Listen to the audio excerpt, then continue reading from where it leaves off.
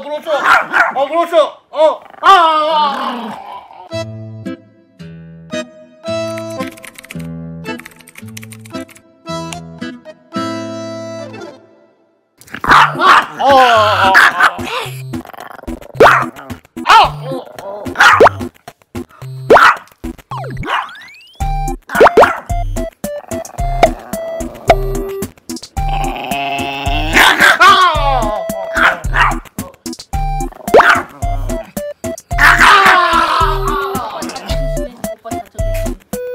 오빠 진짜 꼴린다 얘 아빠. 왜 저래 나 진짜.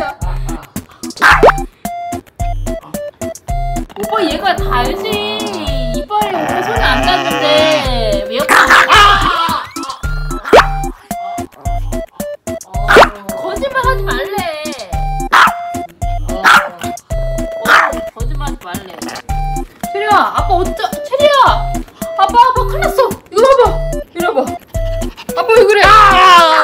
깜짝이야.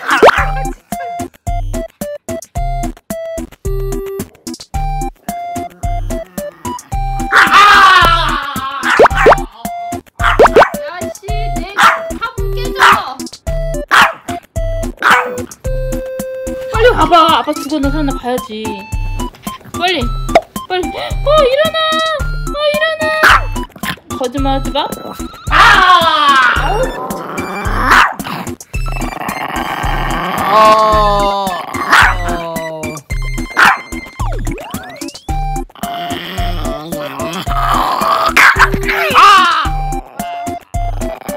야, 체리 대단하다. 아니 내가 죽었는데도 진짜 죽었는데도 뒤에 와서 지금. 똥개야. 혜영이한테 자꾸 숨는다. 간다.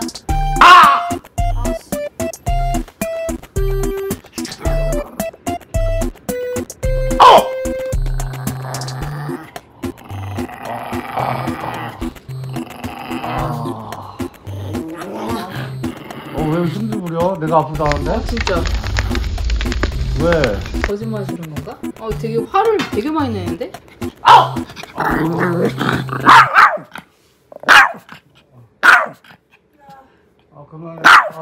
그만해. 그만해.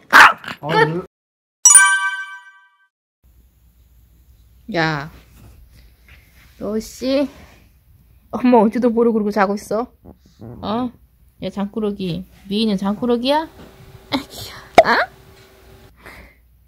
쫄려. 너 미인이야? 미견이야? 미견이라서 이렇게 잠을 많이 자는 거야?